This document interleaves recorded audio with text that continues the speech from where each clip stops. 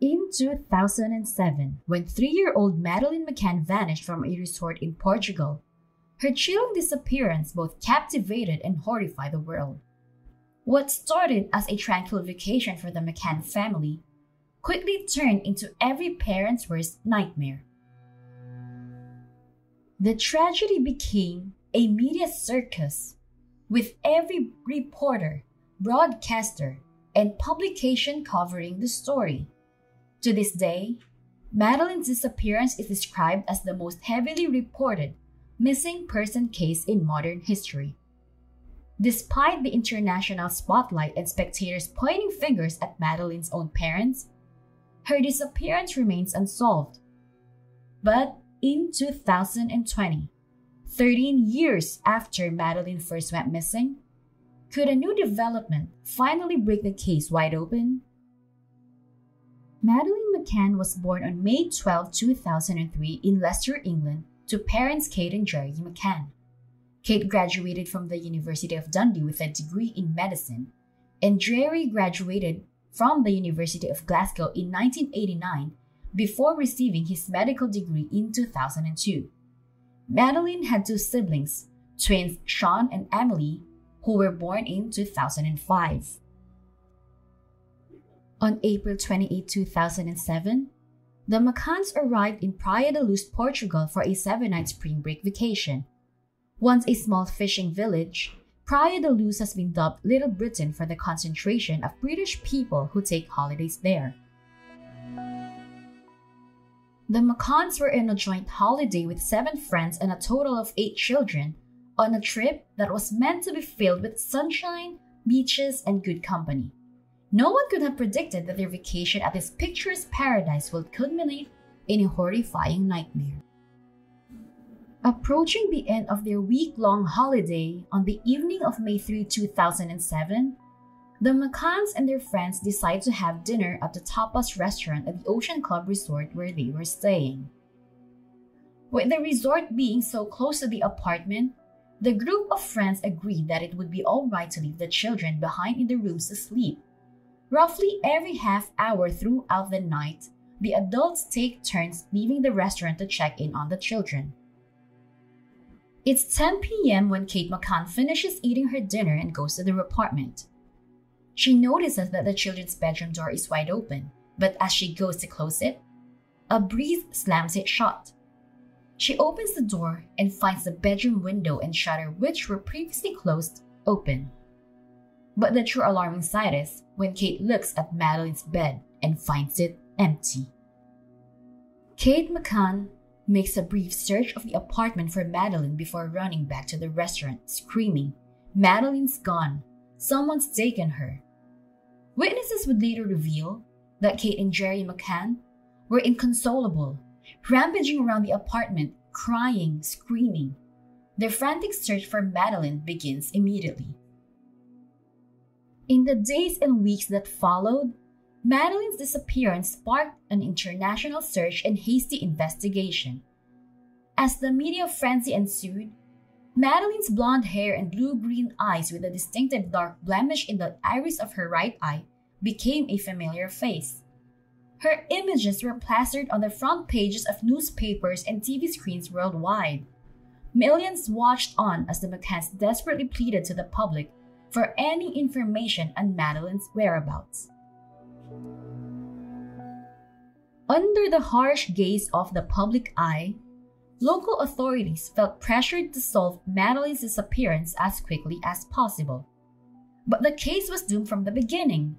The Portuguese police seemed unfit to handle a case of this magnitude and made a string of errors in the first crucial days of Madeleine's disappearance. When Madeleine was first reported missing, police believed that she had woken up and wandered off into the street. It meant that law enforcement didn't initially treat her disappearance like a crime, and the scene was never properly protected, leading vital forensic evidence to likely have been destroyed in those first few hours. The publicity was a double-edged sword. On one hand, it helped spread the word about Madeleine's disappearance. On the other hand, it meant that Kate and Jerry McCann's every move was dissected, and criticized on a global scale. It didn't take long for people to turn on the grieving parents and start blaming them for their daughter's disappearance. Police only encouraged this belief by naming the parents as suspects. Goncalo Amaral, police chief at the time, accused them of faking their daughter's abduction and hiding her body.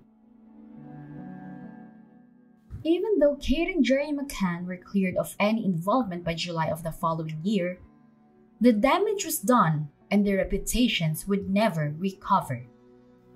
As the years trickled by, Madeline's parents continued to search for answers. They sought out the help of private investigators and urged law enforcement to carry on with their investigation.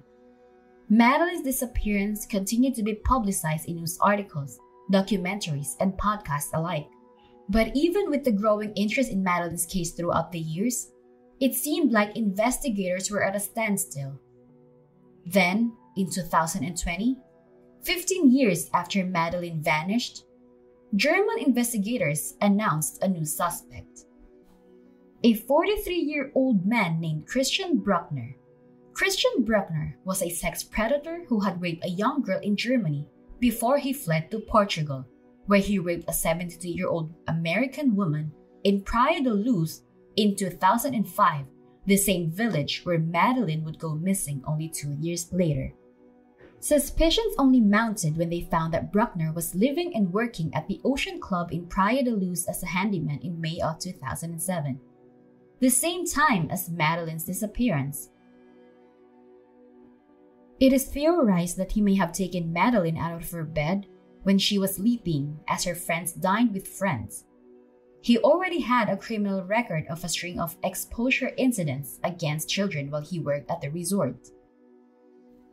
Prosecutors believe that it's possible Bruckner was contracted to kidnap Madeline for a child sex trafficking ring that was known to be present in the area at the time.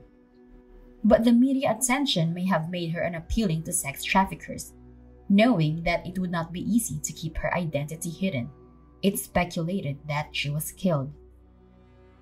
German authorities, who were also searching a site linked to Bruckner, have reportedly uncovered a secret cellar after investigators dug a deep hole in the garden area. They were able to find inside a number of items, including forensic evidence bags and a child's toy bucket. While these promising theories have left investigators and prosecutors convinced that Christian Bruckner is responsible for the kidnap and murder of Madeline, he has yet to be charged and has denied any involvement in her disappearance. For Madeleine McCann's family, they are hopeful that one day they will know the truth about what happened to their daughter that terrible night. They still buy Madeline a Christmas present every year and remain optimistic that those responsible for this tragedy will one day be brought to justice. Let's have a moment of silence to pray for Madeline and pray for her family and for the case to finally be solved.